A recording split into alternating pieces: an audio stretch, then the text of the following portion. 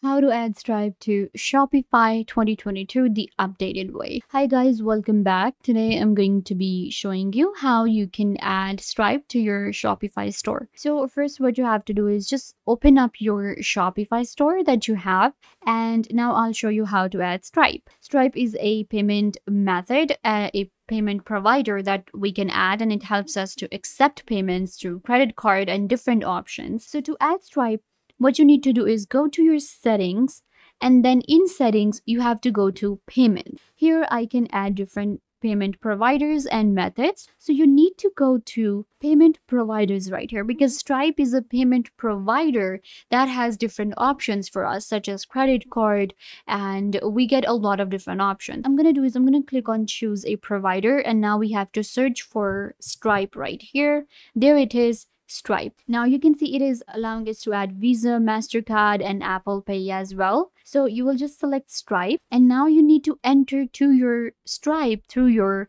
Shopify. So I'm just going to enter my email address that I have on Stripe, and I'm going to enter my password. And now it will just send a verification to me. I will have to verify that it is me who wants to connect my Shopify to my Stripe. And that's it. I will be able to connect my Shopify to my Stripe really easily. So you can just go back, and again, if you cannot see the Stripe option on your right here in payment section, then probably it's your country. Stripe is not available in your country. Then you need to change your country, or maybe you need to integrate Stripe and then create a new account and then do it. So, but most probably you will find it in payment providers right here, and you can connect your Stripe to your Shopify store. I hope that I was a big help to you. Don't forget to give this video a big thumbs up and subscribe to the YouTube channel.